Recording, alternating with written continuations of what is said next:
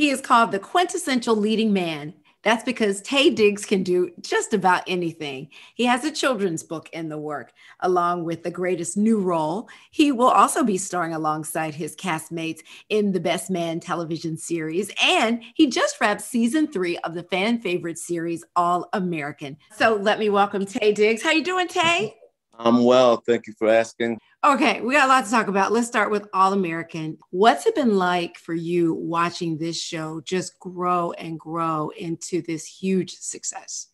I've been around a minute, so I've been lucky enough to have worked on a lot of really great shows. I don't think I've been a part of one like All American where it hits and has affected so many different kinds of people. At the same time, there's another level of excitement for me personally because I get to watch it with my son.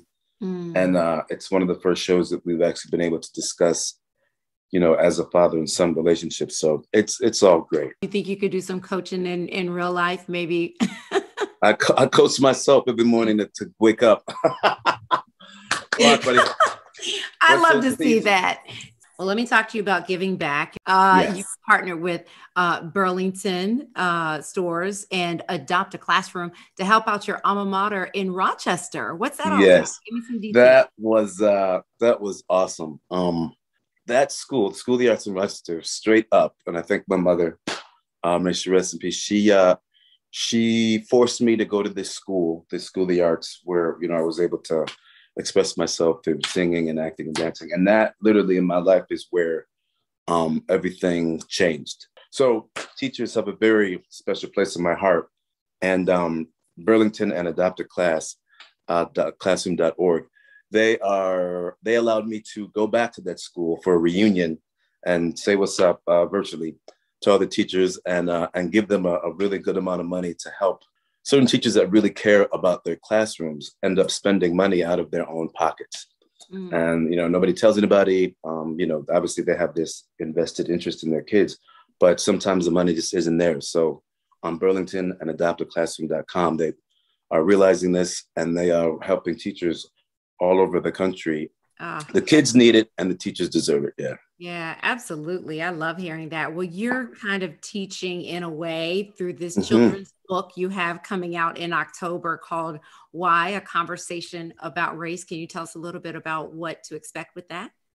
Sure. That was a book that I wrote right in the middle of the pandemic and Black Lives Matter, and having an 11-year-old son. I guess it was 10 then.